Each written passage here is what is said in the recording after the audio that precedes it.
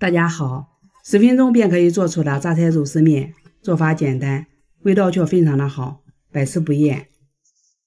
先准备一块里脊肉，切成均匀的细丝，切好后放入盘里，然后再准备一袋榨菜，起锅烧油，油热打入一个鸡蛋，两面都煎成金黄色，盛出来放入盘里。锅里剩的余油，把肉丝倒入煸炒，炒至颜色变色，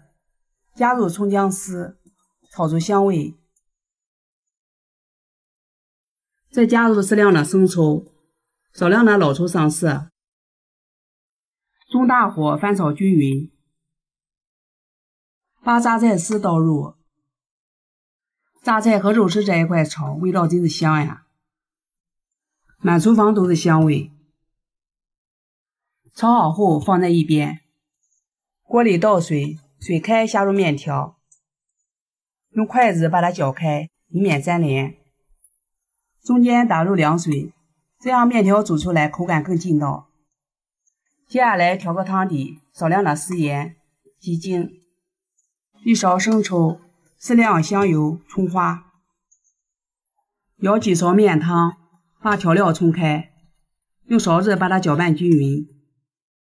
再把煮好的面条放入，